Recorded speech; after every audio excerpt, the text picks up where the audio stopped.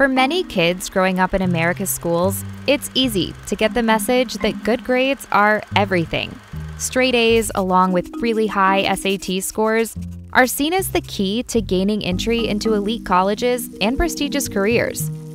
But does a 4.0 ensure success later in life? The U.S. grading system was created more than a century ago as a measure of academic achievement. But in recent years, grades have become an overwhelming source of anxiety. A 2002 University of Michigan study revealed 80% of students based their self-worth on their grades. The lower their grades, the lower their self-esteem. And self-esteem isn't the only thing that suffers. Research shows that chasing after perfect grades discourages creativity and reduces academic risk-taking.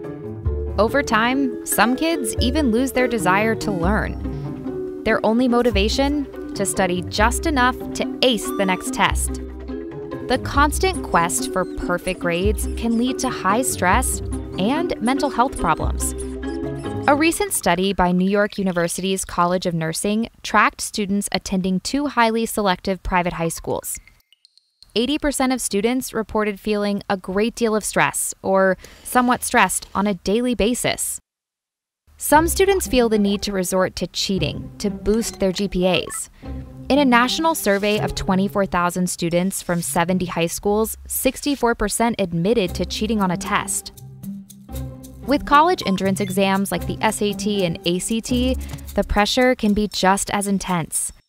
While one might think students with the highest scores do better in college, that's not always true. A 2014 study followed more than 123,000 students who attended universities with test-optional admissions policies. The goal was to compare kids who submitted test scores to those who didn't. The researchers found that when it came to grades and graduation rates, the SAT and ACT test scores didn't correlate with how well a student performed in college. Students with top grades in high school but only mediocre test scores actually did better in college than students with higher test scores but lower grades. That's because high school grades demonstrate a pattern of commitment to hard work, but a test taken once during an afternoon only reflects performance on a single given day. What about top academic achievers? Do valedictorians go on to have disproportionately more success than their peers? A Boston College researcher tracked more than 80 valedictorians over 14 years to find out how they fared in the real world. Overall, the best and brightest ended up well-adjusted, successful adults with professional careers, but none were categorized as visionaries or trailblazers. Many of the valedictorians admitted they weren't the smartest students. Instead, they described themselves the hardest workers, who gave the teachers what they wanted, rather than exploring the material on a deeper level and taking risks. If grades don't correlate with long-term success, and they take a toll on well-being, is there a better approach? In a worldwide study of student assessment, Finland constantly ranks at or near the top in academic achievement, far ahead of the US. In Finland, tests and grades play a much smaller role, and Finland is still credited as one of the best systems in the world. 93% of students graduate from academic or vocational secondary schools. For the first 6 years of school in Finland, there's no measure of a student's academic abilities. The only standardized test given is a final exam at the end of senior year in high school.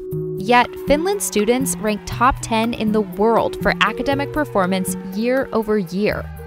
A growing number of educators in the US are calling for new ways to teach kids. Instead of simply memorizing information, experts say kids need to learn to think for themselves and develop the motivation to succeed.